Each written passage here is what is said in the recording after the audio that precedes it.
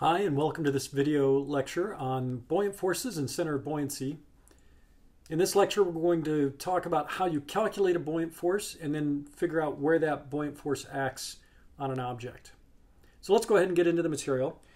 If you look on your screen, you'll see a picture of an old ship. This is the ship called Vasa. It's a Swedish ship from 1628, so from quite a long time ago. It has a really interesting history.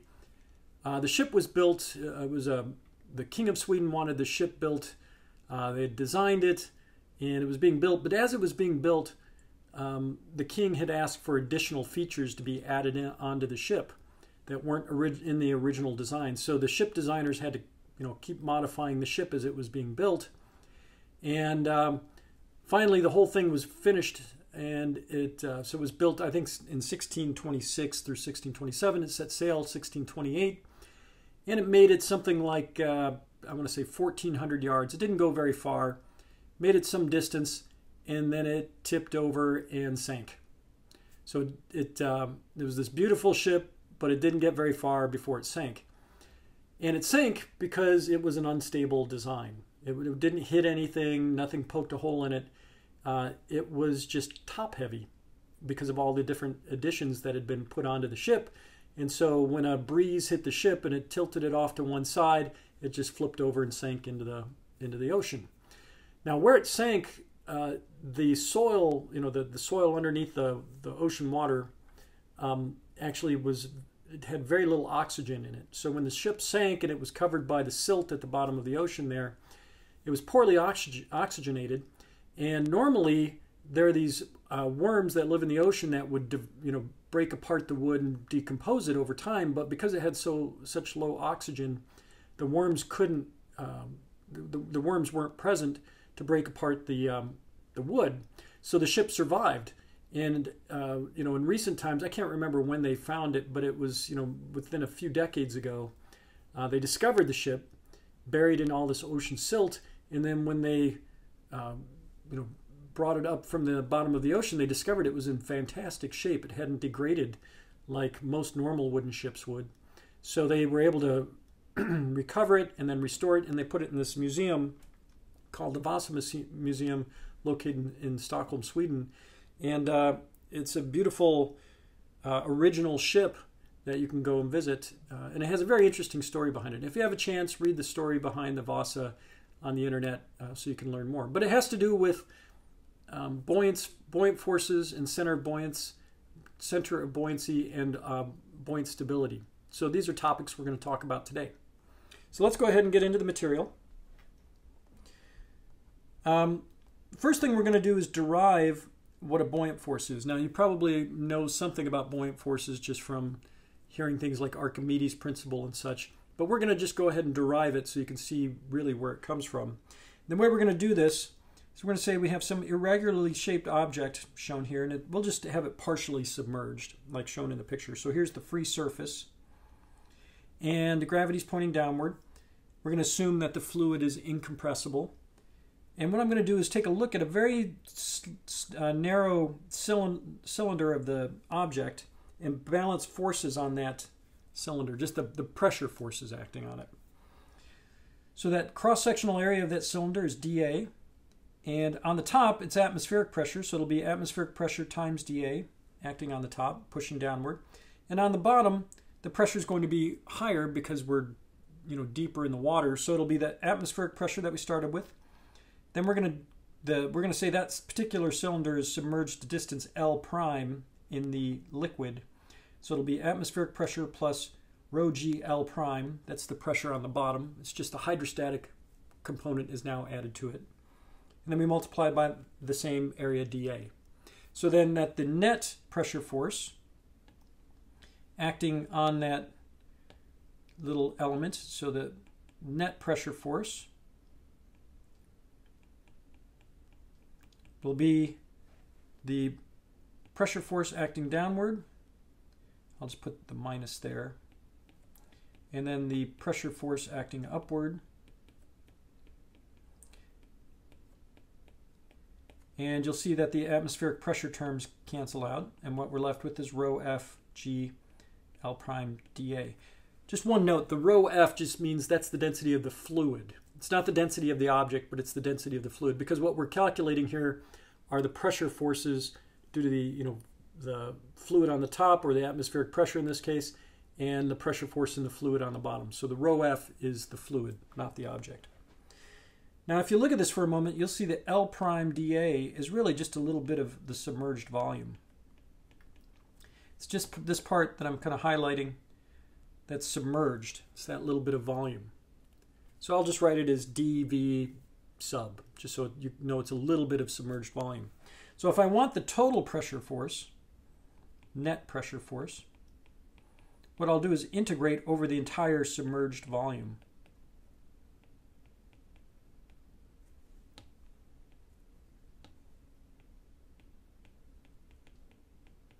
And the density and gravity can come outside the integral.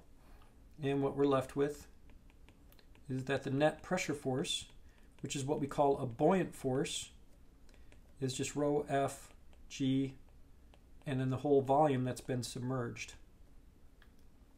That is the buoyant force. It's just the density of the fluid times gravity times the submerged volume. If you look at the expression on the right-hand side there, the density times the submerged volume, that's the mass of water or the fluid that's been displaced. What I mean by that is when we dunk that object into the fluid, some of that fluid has to move out of the way. The amount of fluid that has to move out of the way is the volume of the submerged object, right? So you multiply that by the density of the fluid, and then you get the mass that's been displaced, and then you multiply that by G, and then you see that the buoyant force is just the weight of the displaced fluid. So that's just another way to look at that, is the buoyant force is equal to the weight of the displaced fluid. That's what we also refer to as Archimedes' principle. The Archimedes' principle, it comes from a story about Archimedes. Long ago he was asked, so this is a story, we don't know whether it's true or not, but he was asked to determine whether the crown that the king had was made from pure gold or some sort of gold-silver alloy.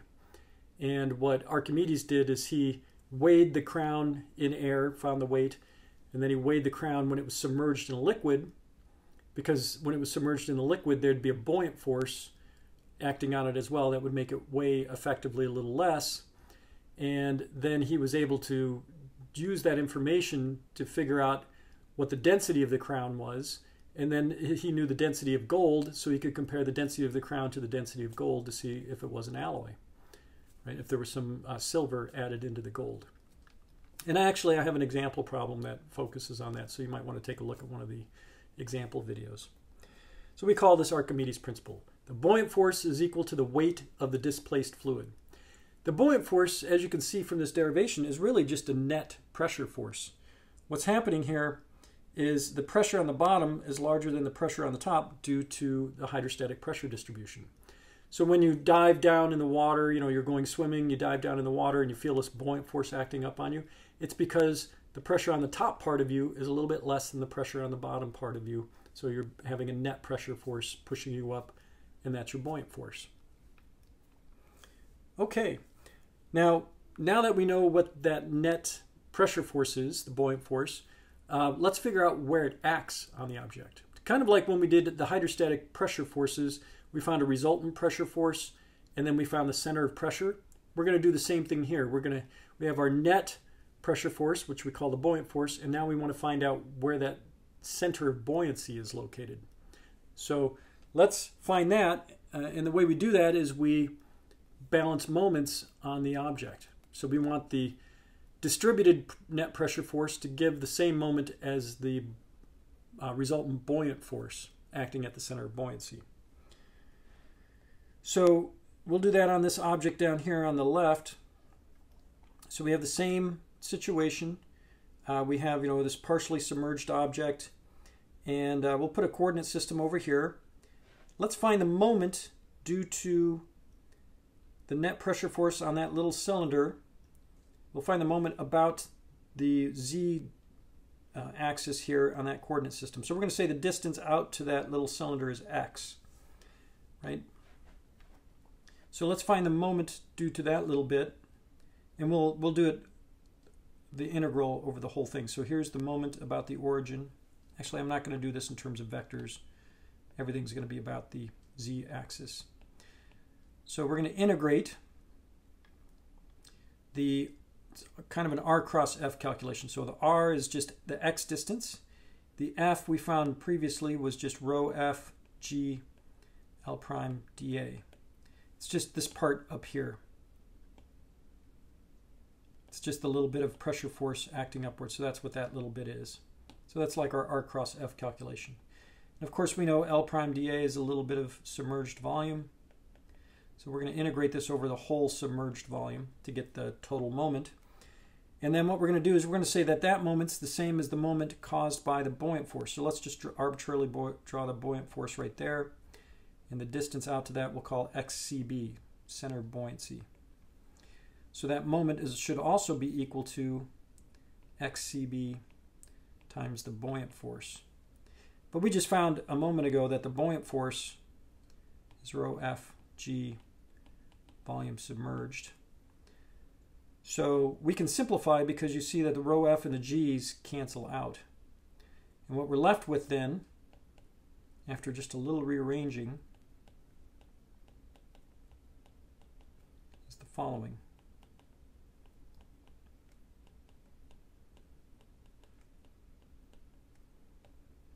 That's our expression for getting the center of buoyancy for our buoyant force.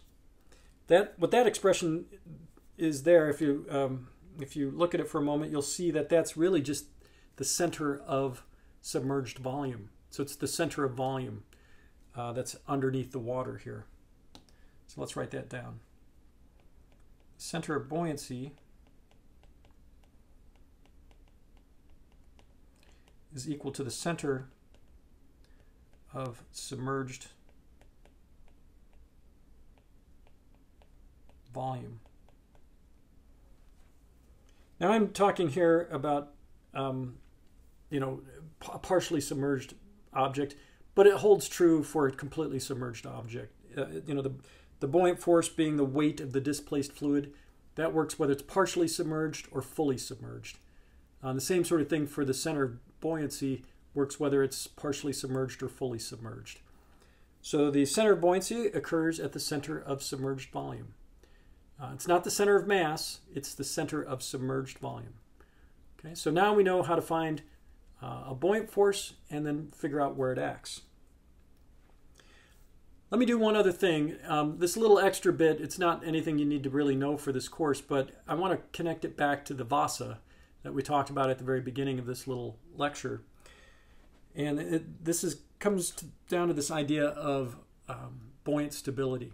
So let's say we have, for example, a ship that's kind of rectangular in cross-section, and it's in the water. So here's our free surface. And let's say that the center of gravity for the ship, the center of gravity is where the center of mass is down here. So there's the weight. And the buoyant force will be the center of submerged volume, which might be here. So the center of mass, or the center of gravity, is below the center of buoyancy.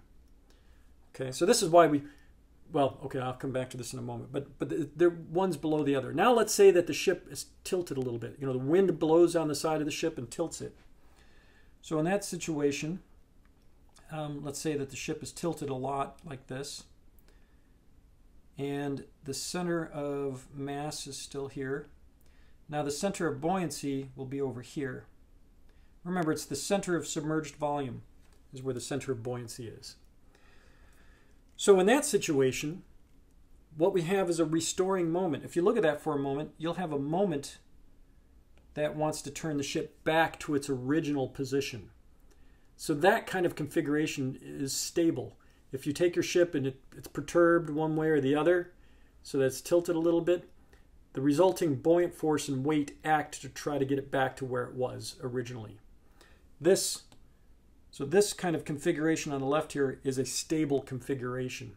This is why we put ballast in the bottom of ships, right? You put a lot of weight at the bottom so that you get the center of mass well below the center of buoyancy so that you have the stability. Now, In the case of the Vasa, what happened there was the center of mass was above the center of buoyancy. So let me draw it this way.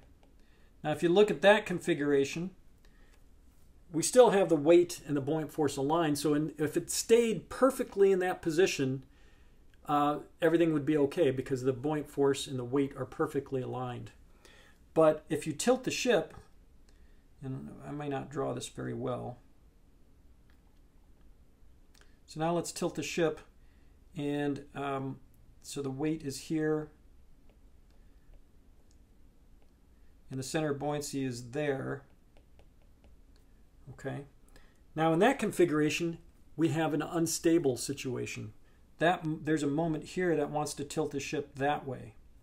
So it wants to flip the ship over. So if the center of mass is too high, then you get an unstable configuration in the ship. You know, if it's perturbed to one side, it'll just keep going and flip upside down. And that's the situation that happened to the Vasa. With all these additional add-ons that the king wanted, the ship became top-heavy.